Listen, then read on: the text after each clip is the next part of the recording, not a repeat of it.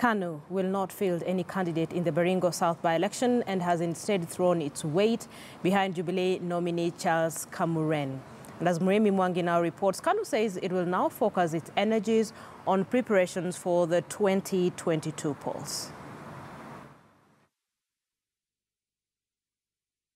Former Baringo County Kenyan National Union of Teachers Secretary Charles Kamuren had been long predicted as a likely KANU candidate in the Baringo South by-election occasioned by the death of area legislator Grace Kipchoim.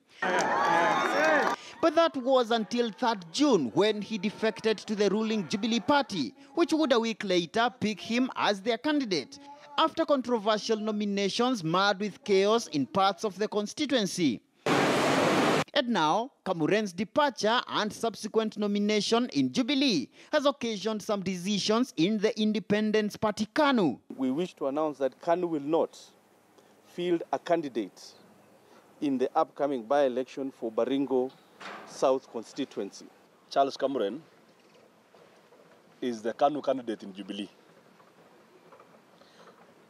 Just like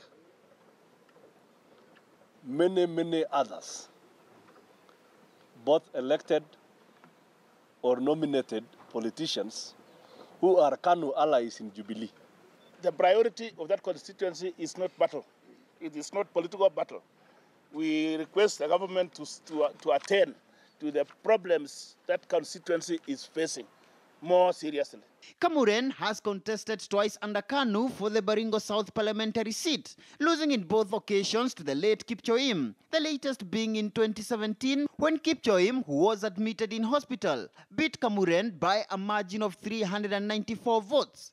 But the decision to back off the by-election, KANU says, has also been influenced by recent national developments. KANU is presently engaging other stakeholders to unite the country and push for fundamental electoral reforms, which President Uhuru Kenyatta has committed himself to following the historic handshake. And we believe Baringo will be united and we shall forge ahead, and our presidential candidate will make it in the year 2022.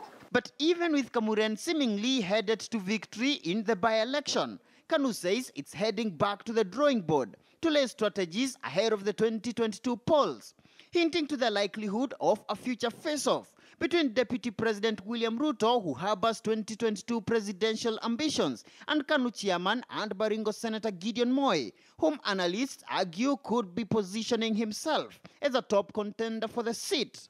Muremi Mwangi, KTN News, Nairobi.